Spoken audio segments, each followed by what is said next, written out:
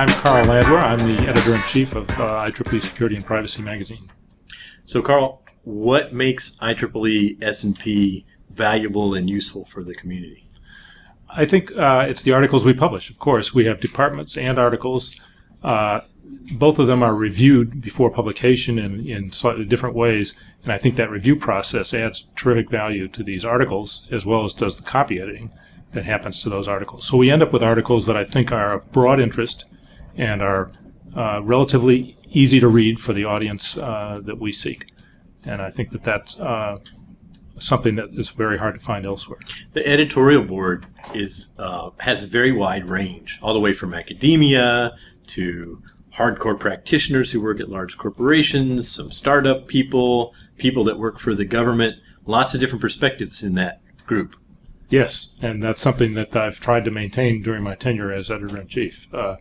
I think that also allows us to address a broad range of issues in the magazine. So one of the challenges in security is actually teaching people just what security is.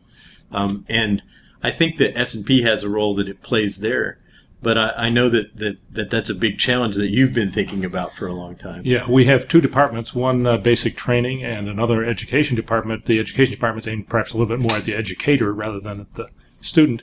But I've recently heard comments that people writing textbooks in this area for undergraduates in security are drawing heavily on the materials that we publish and find that it's actually a great source for them.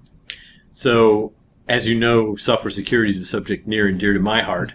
And I think we've made some progress in the field over the last decade and especially the last 5 years. But we certainly have a long way to go. What do you think? Are we making progress? Are we going forward? Or is it just the same old, same old? I think we're making progress.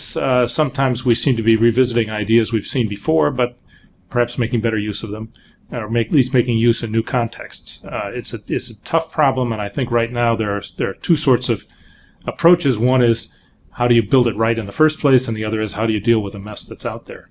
And actually, we're planning, I think, theme issues on both of those areas in the coming years. I'm all for that. Okay. Thanks, Carl. Thank you.